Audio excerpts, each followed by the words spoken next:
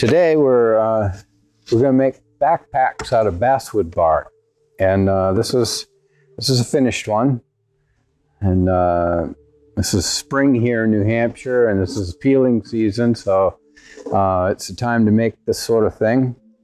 It's got basswood bark and a white oak rim with rawhide stitching and leather straps. So this is the finished piece.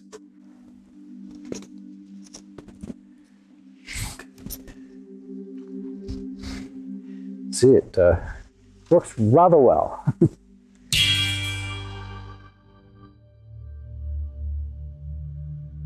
This is it. This is a beautiful bass for backpacks. It's a fairly regular wood for the Northeast here. It's not like a real dominant species, but it's abundant, and so I don't mind taking one a year to make backpacks out of.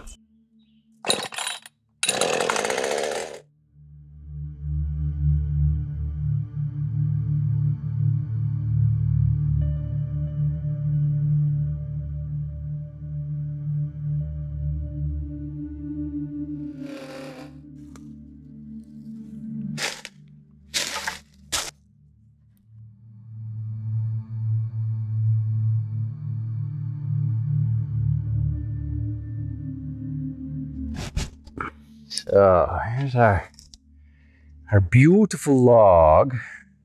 When I'm peeling basswood, a lot of times what I used to do is take a knife and stick it in the bark and drag it down the bark and all the way and then peel it off, and that's fine.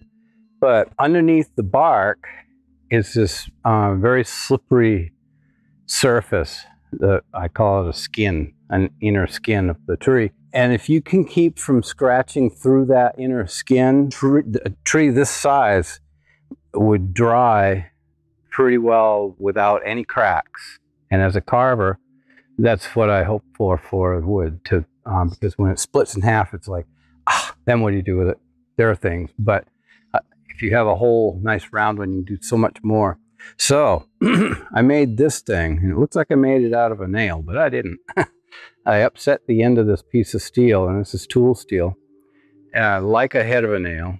So I made this little thing you'd call a shoe, and that is meant to slip underneath the bark, and up above it here is a sharp blade. So I start at one end, and I set that under the bark and pull it right down, and it might bruise that inner skin, but it won't cut it.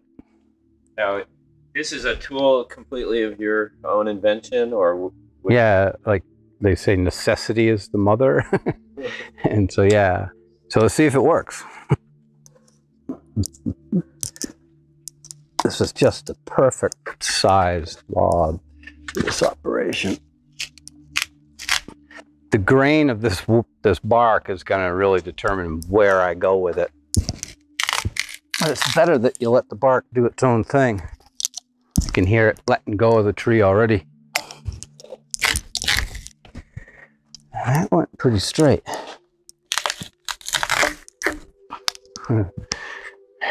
Ta-da! We're out. And look at it, it's falling off. I've got barking irons or spuds, but they leave marks on both the bark and the wood. Though if I had to, I'd use them, but I really don't think so.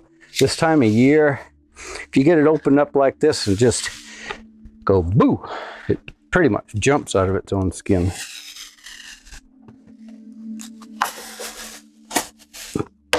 Ha! That was it. Hear that? Yeah. I think you could probably just about push it out. Not quite. Oh, and she's loose. Watch out. It's like grease lightning. Oh, it's slippery. Oh yeah, it's slippery. Wow. It makes it look kind of easy, doesn't it? Yeah. So there. And as you can see, there's no marks on the wood where I scored it. So I win. Oh, actually, I think the line was down here anyway, but still, yeah, you get a bruise, like I say, but no scratches.